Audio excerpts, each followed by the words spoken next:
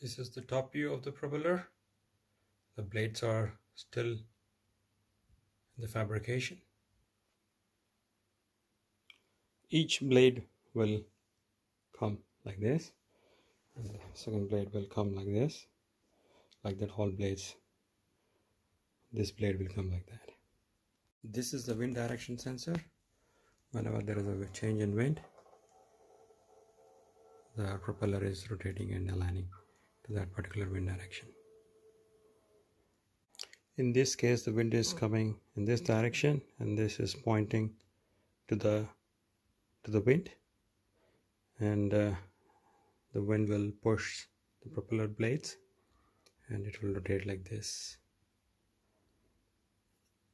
freely.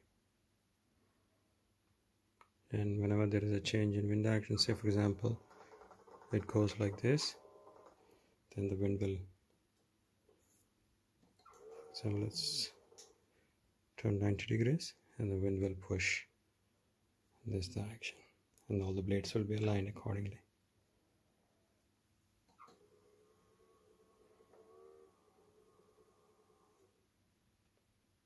Now the wind will push in this direction.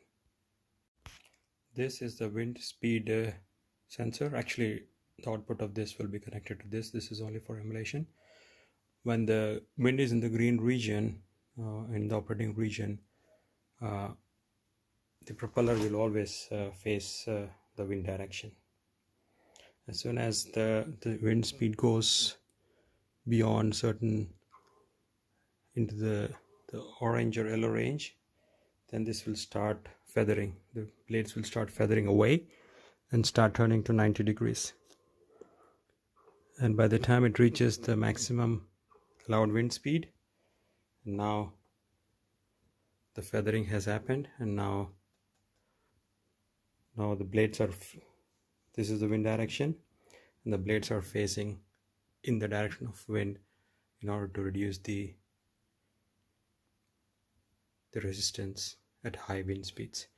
And this goes beyond certain speed limit, and it goes into the red zone, and this is the hold function, which will stop. It will not allow the propeller to rotate, and this is a hold function which is built into this.